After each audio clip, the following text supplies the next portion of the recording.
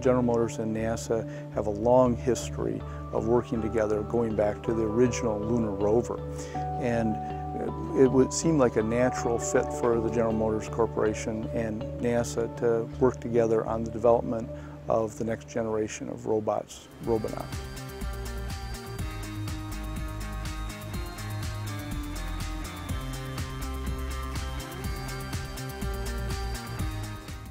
The current robonaut was developed as a result of a partnership between the NASA Johnson Space Center and General Motors.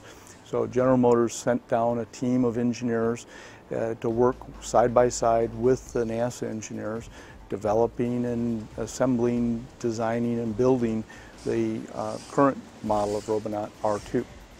Starting with R1, we went after both the hands and arms. They give you a workspace and the dexterity that's very similar to a human.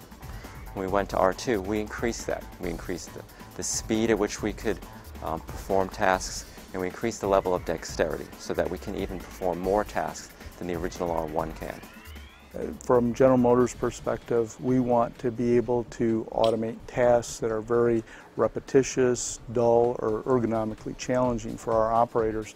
And those requirements are very similar to some of the tasks that NASA would like to be able to automate to help an astronaut. So from that perspective, we're looking at using robots and automation to support our operators, to support our people doing the work, doing the things that are not as value added for the operators.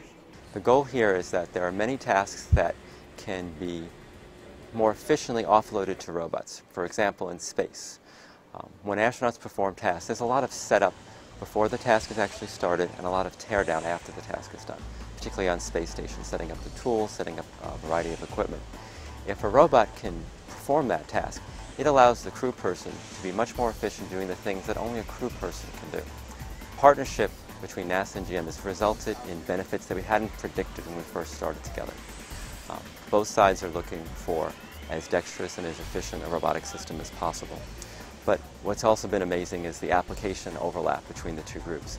Many things that we have to do in space, that humans have to do, are in many ways similar to the complexity, the situation when you're building a car. Both are complex activities, and we have found interesting overlap that's been to the benefit of both of us. For General Motors, it's all about safer vehicles and safer plants. The technologies being developed in R2 will help our engineers develop advanced vehicle safety systems that will be used in our future products.